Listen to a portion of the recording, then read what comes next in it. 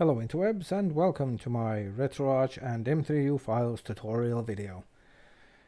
m3u files are used by some libretro cores to help manage swapping disks in multi-disk games, as well as to ensure that the in-game saves are shared easily across the disks. For example, the Beetle cores for PS1 and Saturn, as well as the Vice Commodore 64 core, can utilize them. And I'm doing this because I've seen a lot of people struggling with getting them to work properly, and I thought a video would be a better and more efficient way to explain and illustrate their use than a wall of text, and also gets around language barriers more easily.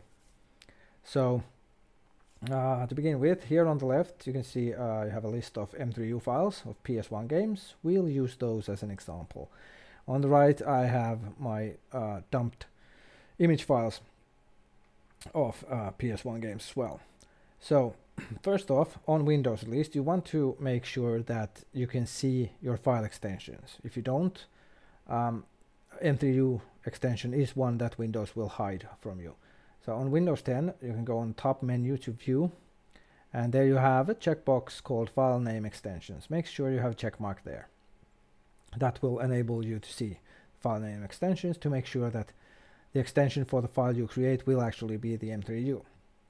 On older Windowses like 7, if you still use them, you can Google to find how to find that option. I can't remember the exact way anymore since it's been a while since I've used Windows 7.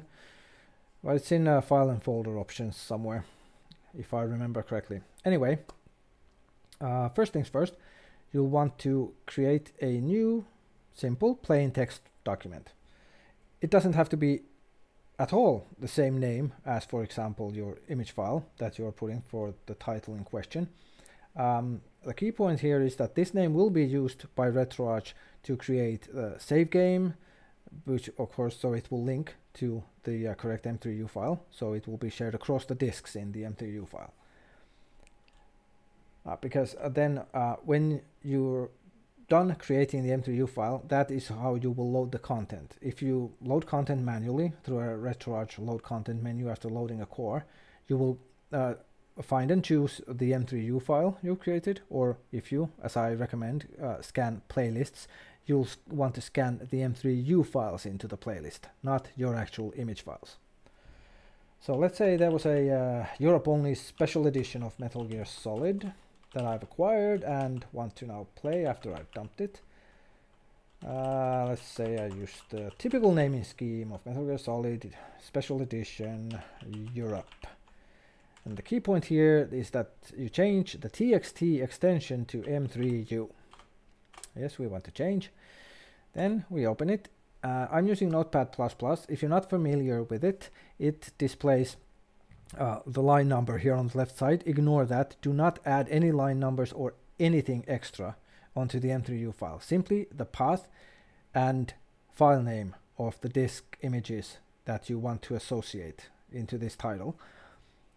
The path can be absolute or relative. I myself prefer a relative, but you can use whichever you prefer. If you don't know the difference, go with absolute, which is basically the full path.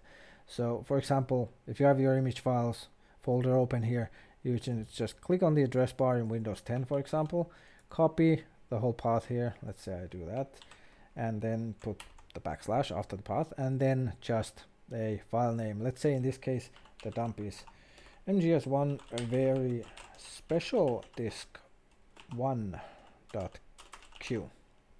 And this is by the way another key point with for example the Q bin file format that is recommended for the PS1 games as well as Saturn games. Make sure you add the Q files into the m3u, not the bin files. You want the Q files to be pointed at. Then let's copy that for disk 2. Let's say the special edition is actually 3 disks, lots more extra content. So this would then, when you load this into RetroArch, it would try to load up or prepare the images from these locations under these very names. And also another key point is to make sure you list them in ascending order. starting from disk 1 going up, because they will be indexed in the order they are in the m3u file. So if you reverse the order, then whenever RetroArch says disk 1 has been set in the drive, that would mean disk 3 if that was the first on the file. So make sure you set them in ascending order, starting from disk 1. And or well, that probably isn't 0, but you could name it anyway. Regardless, I digress. I can close that. Then before you load that content, I recommend that in RetroArch, to make your life a lot easier, you go to settings, input, and hotkey binds. And from there you find disk eject toggle, disk next, and disk previous. The disk next and previous are pretty self-explanatory. And the disk eject toggle is basically your tray cycle hotkey. If the tray or drive is closed, this will open it, and if it's open, this will close it.